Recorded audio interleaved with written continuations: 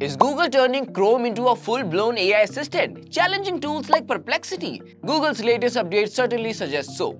The company just rolled out what it calls the biggest upgrade in Chrome's history by integrating Gemini into Google Chrome. Three standout features steal the show. First, Chrome now works seamlessly with your favorite Google apps without changing tabs. You can schedule a meeting, check maps, or even jump to a specific part of a YouTube video, all inside the page you're already on.